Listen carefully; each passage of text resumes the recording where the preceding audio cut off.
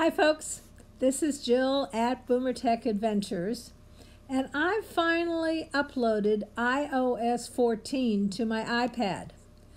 When I opened my Photos app, I noticed a fairly big change. Let me show you.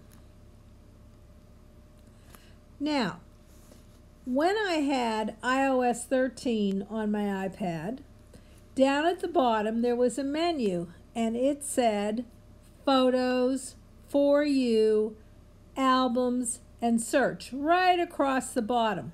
And that's where I would navigate to what I wanted to see, whether it be my albums or I wanted to search something.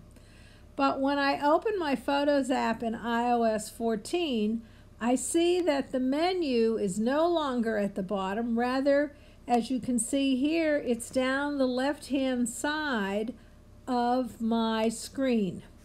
And as we look at it, you notice that the top is still Photos, but there are a number of things under it, including For You, which used to be a major topic, People, Places, etc.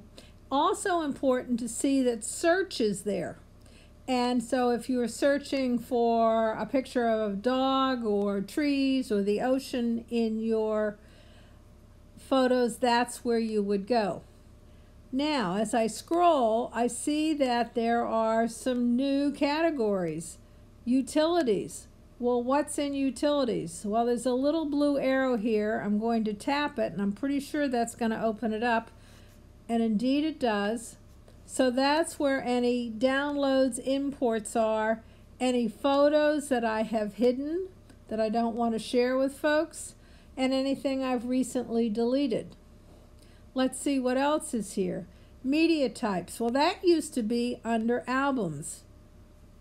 So if I open that up by touching on that little downward facing or the arrow, I see all the different types of media type albums that exist on my iPad.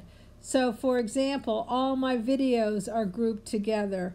All my panos are grouped together. All my burst shots are grouped together. Now the software does this automatically, and it's really convenient because if I'm looking for a specific video and I have to go through all 3,000 images on my iPad, it takes forever. But I can just come to media types, tap on videos, and have a much easier, shorter search.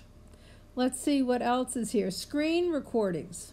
That's what I'm using right now. I am recording on my iPad screen. That should be another video. Notice that I also have shared albums. Those would be albums that I've shared with other people. And then my albums, those that I have started. And what I wanted to point out is at the very bottom is where you can start a new album. So those are a couple of the things I have discovered so far about the Photos app in iOS 14. Always lots of surprises when there's a big update. So that's it from now. Thanks for stopping by, and we'll continue to do these little videos.